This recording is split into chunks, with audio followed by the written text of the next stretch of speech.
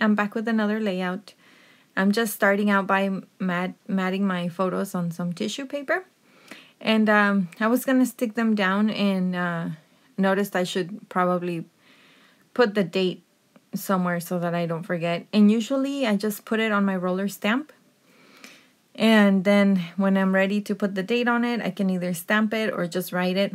But at least I know that I have the date somewhere.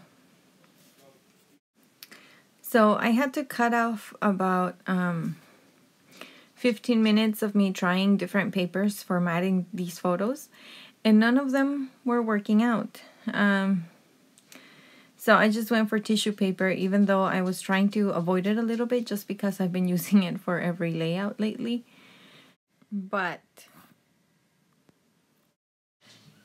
I decided that, you know, it really was just the best way to go. So I got a couple different ones, white and some pink. And I'm purposely cutting this pink one just a little bit bigger so that I can do some pleats behind the photo there.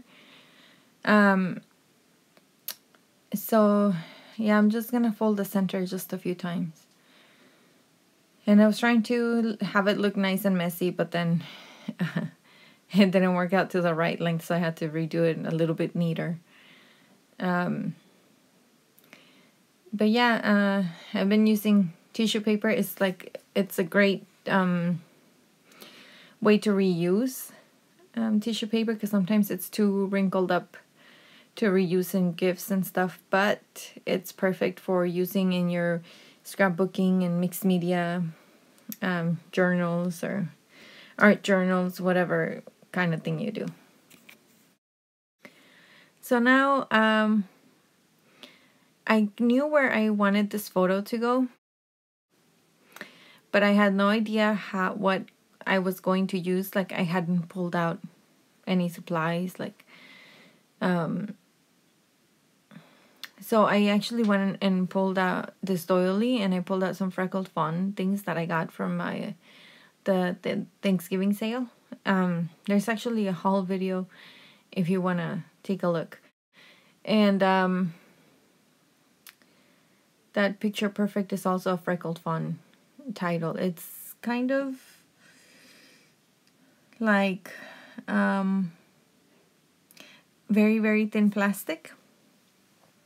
So it's not heavy at all. And I really like that it's a whole different texture. So I'm just putting up my photos on some foam tape so that they can stand up a little bit.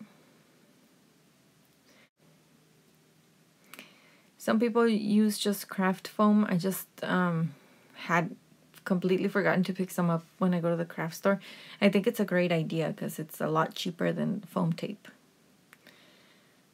So they use craft foam, and then you use just your double-sided adhesive on each side of the foam. So I think that would work out well, and I've been totally meaning to get some. So I'm just gonna put it right here, and I'm thinking about how I should where I should do my embellishment. So I kind of think that the title looks good there on the bottom right. I wanted to add some delicate things like this doily, just because the picture is so sweet with my daughter in her frilly dress and the little teddy bears and stuff. So I kind of thought of layering those vellum stickers, the ones on the left side there, but I couldn't find a good spot for them. So I just kept working. And I thought about putting this heart here next to the Picture Perfect, but something just wasn't right. So I got a clip and tried it out here, and that worked okay.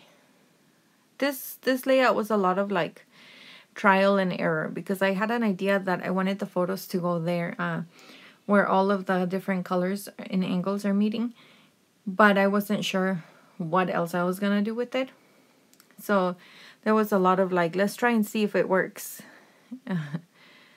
So I tried this camera and I thought it was great. So I'm just gonna leave it there for the title. And I knew I wanted to do some clusters with some of the cute stuff that, some of the cute embellishments that I have. And I've picked up a few more cute things. If you check out my paper issues haul, I did some Black Friday shopping there too. I got the crepe paper main squeeze line, and that's where these little things are from. And I also got the Pebbles Forever My Always out, and they're just full of just cute little sweet sayings and Valentine's Day themed stuff. But I just use Valentine's Day stuff for like everyday stuff. So I'm just layering them here. And the crepe paper main squeeze also has these cute little llamas. I figured a page with this with a little girl with stuffed animals would be like the perfect place to use those llamas, because I don't know where else I would use them. Even though I did buy 2 llama paper pads at Michael's, so we'll see what happens with those. But yeah, I tried that little strip that said all the hard eyes. It just didn't go well with anything. So here's where I pull out the llamas. I pull out this one first. I was like, oh yeah, that's cute. But there's another one in there, and I'm like, what am I going to do with another single llama? So well, I'm just going to use them together here. So I'm layering there one behind the other. And this is one of those layouts where once I got to this point, I was pretty much just like, if it looks good, just stick it there and don't think about it. So once I was happy with something, I just stuck it down. I didn't think twice or try to look for anything else. These are the vellum stickers. They're freckled fawn that I was looking at layering in the first place, and they weren't fitting in with anything. But after I had gotten to this point in the layout, they were looking pretty good there behind my clusters. So I decided that I wanted 3 of them. I wasn't sure where to put the other one.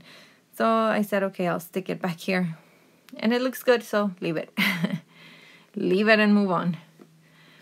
So now I have to adhere this. And I used my Tombow multi. It's like this liquid kind of tacky glue, and I like it because it has this really, really thin applicator. You can see how fine it's applying on there. And it's great for a lot of uses because if you put it down onto something when it's wet, it'll adhere like permanently. But if you put it on something and then let the glue dry, then it'll be kind of like a post-it adhesive. So you'll be able to stick that on and pick it back up again, because it'll just remain tacky. It's really, really convenient. I use it to do gold foiling too. I draw with it and then let it dry and then put the gold foiling sheet on top, and it sticks on it and it looks great. So yeah, there's a little tip for you. So now I'm getting these little puffy heart stickers, and those are also from actually these are Pebbles Forever My Always.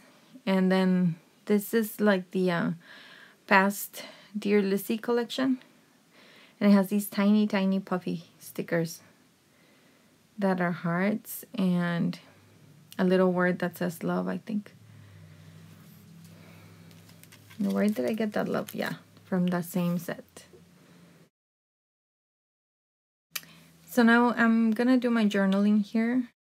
This is my favorite black pen. I got it from a store called Daiso. It's kind of like a Japanese dollar type store, and they have really nice pens. This one's a 0.38 pen, so it's really fine and it's really black. So yeah, definitely check that store out if you have one near you. They have a ton of craft supplies. And that's it for my layout, guys. It's all finished. Stay tuned at the end. There's a view of the whole layout and some close-ups. Thank you so much for watching and hope to see you soon. Happy holidays. Bye.